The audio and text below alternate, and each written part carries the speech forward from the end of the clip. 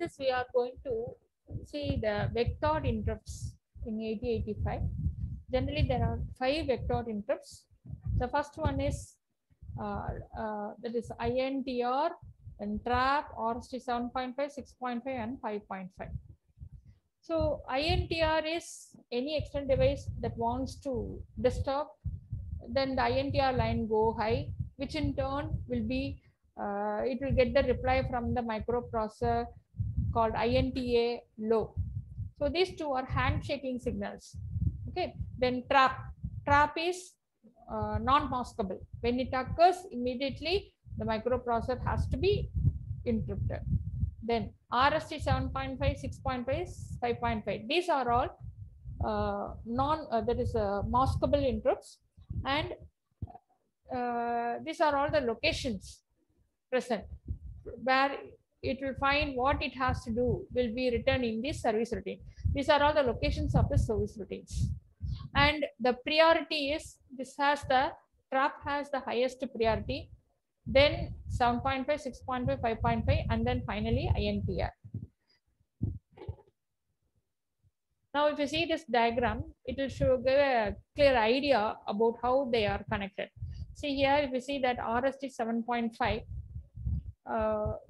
here RST 7.5 interrupt, this is connected to that AND gate, and then this is a memory location vector. This is kind of when an RST 7.5 occurs, it goes to this memory locations. Same way 6.5, 5.5, and all. Whereas if you see the trap, it directly connected to this memory location. Whereas here, these are all connected through some device. So where you can mask this. So for example, if you put one, assume if you put one for this in this logic, then this will be disabled. If you give one, then because of this bar, that is the bubble, 0 goes there, which means the result of the AND gate will be 0. So this particular portion, it will not go there. This vector is, this RST 7.5 is blocked from occurring. Okay, it can be temporarily masked. That is the meaning of that. So when you give 1 here, it will become 0, that is bubble. Due to this bubble, 0 enters in the AND gate and the output also 0. So it will not reach this, it will not go to this vector location. That means you can mask. Whereas here there is no device like that. So directly it can go and execute. Then we have INTR.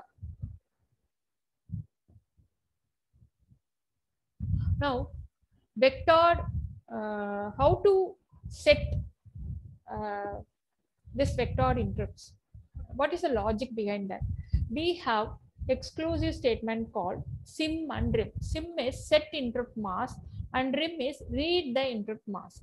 So you can set an interrupt mask and you can read what is in the interrupt flip-flops by using these two statements. So let us see first the sim instruction. So these are maskable interrupts and can be enabled under program control. So through coding you can change it with two instructions. One is EI and sim, set interrupt mask. So we know there are 8 bits. So in those 8 bits, these are all the positions for those 8 bits. So D0 is responsible for M5.5. So when you put this data in the accumulator and you can send that to microprocessor, the microprocessor and execute the sim instruction, the microprocessor will take always information when you execute a sim from the accumulator only. So this, when you have to place appropriate data in the accumulator and execute a sim. So when you write the sim, the microprocessor will take information from the accumulator and the respective interrupts will be set or reset. So what are all the positions for, in order for the, you have to set in the accumulator for the respective interrupts to be masked or unmasked. If you take the D0, 0, 1, 2, these are all for RST. See here, this is 7.5, RST 7.5, 6.5 and 5.5. Why it is given M? Because they are all maskable. So what is maskable? When you put this as 0, at any point, any interrupt can disturb. Okay, that is, it is allowed to disturb. When you give 1, just now we have seen in the previous video, when you put 1, it will be due to the bubble, it will be converted into 0, so that the AND gate output also will be 0, so that the particular vector interrupt will not be accessed. That interrupt will not take place. That is, you can prevent that interrupt to take place. So one is, if you give one here, this will not allow the particular interrupt to take place. Even if the interrupt comes, the particular device comes and disturb here, it will not allow. That is what one is for mask. 0 means it can be disturbed. Okay, that's the meaning. Then MSC, mask set enable. So here, if the 0, if here you put 0, then whatever is occurring there, it will be ignored. Even if here it is 0 and an interrupt takes place, it will not be allowed to take place. If you put 0 here, it should be enabled, which means 1. There must be 1, then only whatever you give here has some meaning. Then mask is allowed, interrupt mask is allowed here. If you place 1 here, then R 7.5. So whatever it is, it can override M 7.5. If you put 0 here and here 1, then it will not be allowed. Even if here you put 0, which means it can be allowed to the mask for RSC 7.5 is allowed. So it can be prevented. But when you give here 0, then even if you put 1, that is, you don't allow the interrupt to occur. Here, if you put 0, then it will be allowed. So reset RSC 7.5. If 1, RSC 7.5 flip is reset off. So this has more priority than this. So whatever is present here, that will have the effect than this. Okay. Then here it is ignored. Whatever is placed in this bit, it is ignored. Then these two are for, this is mainly for serial output data, and this is for serial output data.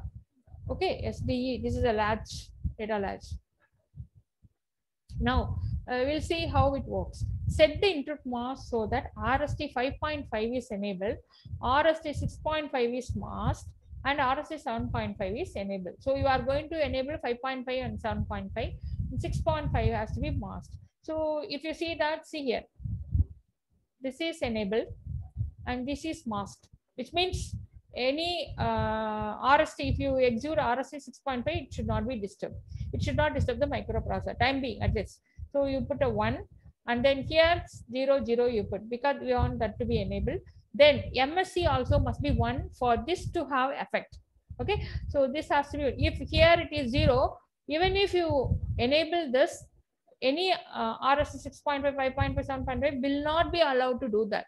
They will be masked.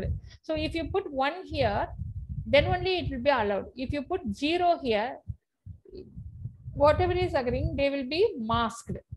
Okay, they will not be allowed to take place. So this must be enabled, that by placing 1 here. Then R7.5, since we are making it as enable, here also we put 0. Then whatever it is here, we just enter 0. It doesn't have any meaning. Now, how to do this programmatically? First, enable the interrupt. That will be the first statement. That will be the statement. Then MBA 0A. So what is 0A? If you see this is 0 and this is A. That is what we are placing it in the accumulator. So this value we have to place it in the accumulator. Then we execute the statement called, instruction called sim. Now it will make the RST 5. If after executing this, if any RST 5.5 takes place or RST 7.5 takes place, now it will microprocessor allow it to take place. So that is what we have explained here. Then another example. Set the interrupt mask so that RST 5.5 is enabled and 6.5 is masked and RST 7.5 is enabled.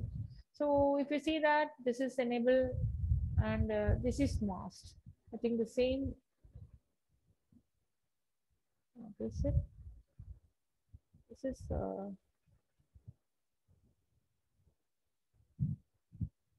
8. Let's see, all are enabled. Actually, here all are enabled. I think this is a mistake done here. It is not masked. 6.5 is also enabled. So all are enabled. That is the meaning of this. Okay. So which means all are enabled means 0, 0, 0. Then here we have to make 1. then this is also 0, all these are 0. So enable interrupt MVIA 08. So if you see that this is 0 and this is 8 equivalent. So then sim execute the sim. Now another one, reset the interrupt RST 7.5. So what you have to do, you have to make this as 1. So whatever it is, even if here you make it as 0, no, here if you even if you make it as 0, it doesn't have any effect because here you have masked. So that's what we have done here. Then MSC must be 1. So you can move MBIA 18. This is 1 and this is 8. So 1 8 and execute the instruction sim. The next one is we have set the value in the accumulator and we have executed the set interrupt mask. Now how to read the masking of the interrupts? For that we have exclusive instruction called read interrupt mask. So what is the general syntax of that?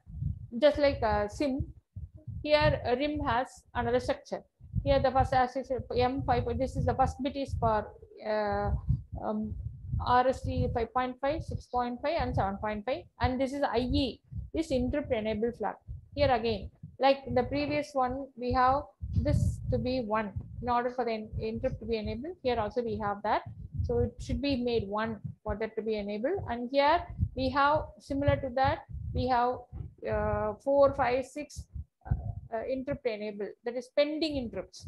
If any interrupt is pending, that will be indicated. So for example, while occurrence of this M5.5, this may text 6.5 may interrupt. So if it is interrupt, then 1 will be there. We can say that by observing these 3 bits, we can say that which interrupt is pending. After executing these interrupts, which is pending, and that can be taken care of. Let us see an example. Assuming the microprocessor is completing an RST 7.5 interrupt request, check to see if RST 6.5 is pending. We would like to know whether 6.5 is pending. If it is pending, enable the RST 6.5 without affecting any other input. That is the problem statement. We will see how it is done. First, we have to read by using rim. After reading, then we move the value in the accumulator to B register. Then we do ANI 20H. What is 20H?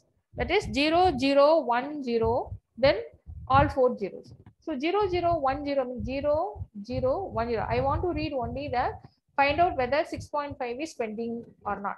So in that case, what we have to do, we have to AND the accumulator with the particular bit. So which means 001000. So all the other things are masked and we check only the respective position of I6.5. So we do the AND operation. Then if it is jump on no 0, if it is not 0, okay, if it is 0 means there is no pending. But if it is not 0 means it has a value 1. So now what you have to do? You have to move here. So now what we have to do? Enable the RST 6. If it is pending, enable RST 6.5 without affecting any other interrupt, which means we have to make this to be mask to be 0. So that now jump on new 0. Let us assume that pending is there. Now we come here, move the value of B to A again. So the content of that value, original value is, because due to this the accumulator is affected. With that only we have checked. So what we do is, but the original value is present in B. So we replace the accumulator with that value, then and immediately 0D. So what is 0D? This enables RST 6.5 by setting D1 equal to 0. So this is responsible for setting the value RST 6.5. Then after doing that, ORI, enable the sim by setting D3 equal to 1, 08. 08 is nothing but what it is.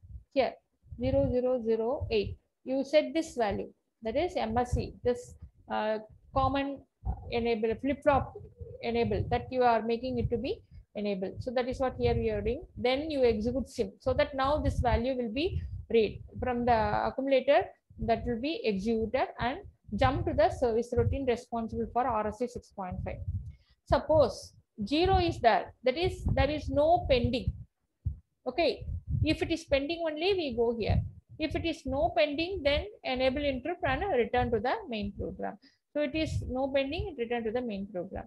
So the instruction rim checks for the whatever I have said, that is what explained here. The instruction rim checks for a pending interrupt. Instruction ANA20 masks all the bits except D5, which is nothing but this 1 0 1 2 3 4 5 this. So to check the pending RST 6.5, if D5 equal to 0, the program control is transferred to the main program because there is no pending. Whereas if D5 equal to 1, which indicate that RST 6.5 is pending, instruction ANA0DH sets the D1 equal to 0, which is nothing but here D1. This is made to 0. So that is what we are doing here. Instruction and ORI set D3 equal to 0. This is necessary for SIM to be effective. And instruction SIM enables the RST 6.5 without affecting any other input. That is the thing here, without affecting any other input. So the jump instruction transfer the program to the service routine written for RST 7.5. So this is how using the RIM and SIM we can check what are all the interrupts are pending, and we can enable and disable the respective the bits responsible for the respective interrupts.